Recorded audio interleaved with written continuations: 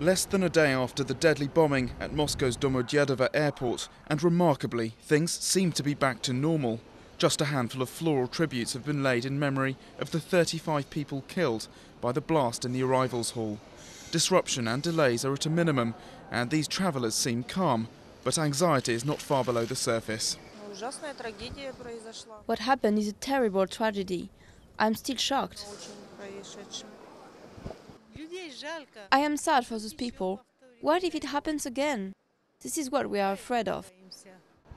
Security measures have been boosted at the airport. Luggage is now being x-rayed at the entrance to the building itself. President Dmitry Medvedev blamed what he called the anarchic security situation at Domodedово for not intercepting the bomber.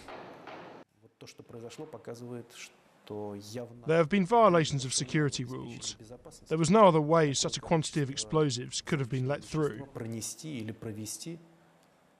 Airport authorities will have to answer for what happened. Officials have described the attack as bearing all the hallmarks of militants from the troubled, mainly Muslim North Caucasus region. Some analysts believe the attack could have been prevented with better intelligence gathering by the security services.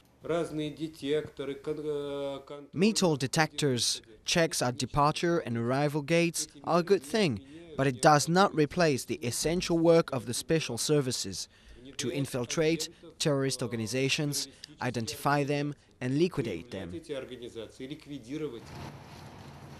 Russia is keen to reassure the international community that it can contain terrorism ahead of the Winter Olympics and the Football World Cup due to be hosted here.